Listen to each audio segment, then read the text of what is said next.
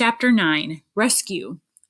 Once the Carpathia reached the Titanic's distress signal, Captain Arthur Henry Rostron went into action.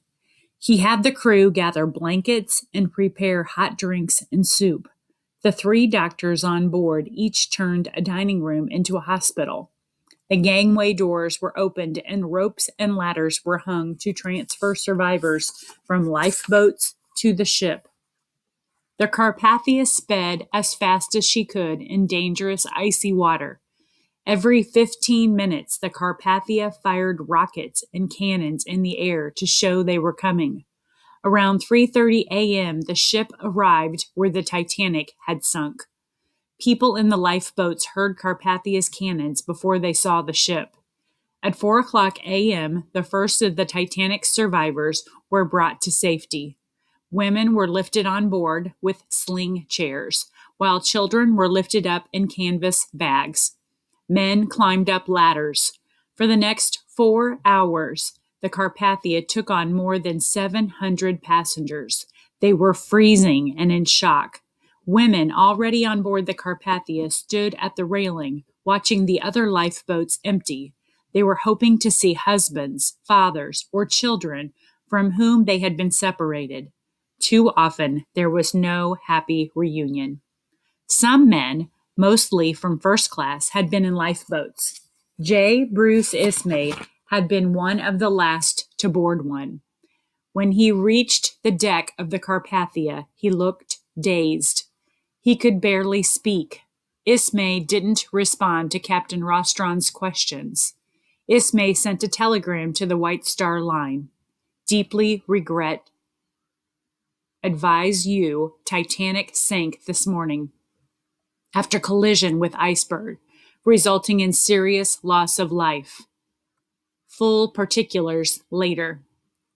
Ismay stayed alone in a stateroom for the rest of the trip. Joseph Bruce Ismay. Joseph Bruce Ismay was the son of the founder of the White Star Line.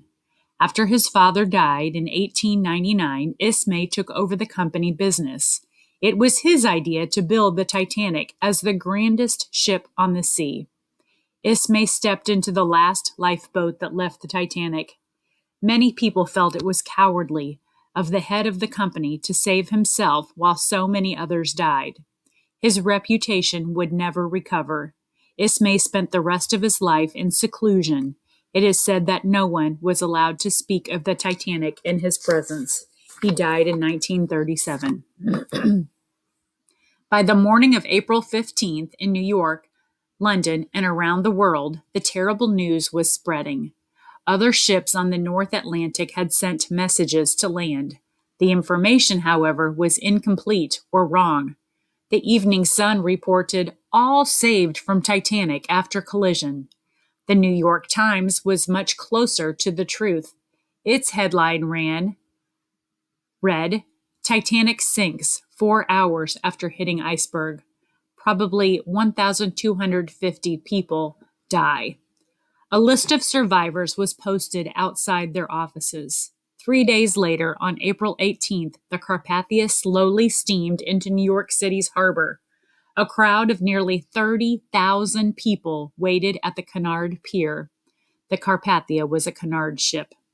But the ship crept past it and stopped at the nearby White Star Line pier. The onlookers were confused. Why would a Cunard ship go there? Soon it became clear. Each of the Titanic's empty lifeboats were lowered into the water at the White Star Line pier.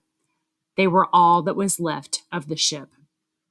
After the Carpathia returned to its own pier, around 9:00 p.m., the first passengers walked down the gangway. When Ismay left the ship, he was met by 2 United States senators. They had an order for him to appear at an investigation of the disaster the next day. The world wanted to know why this tragedy had happened.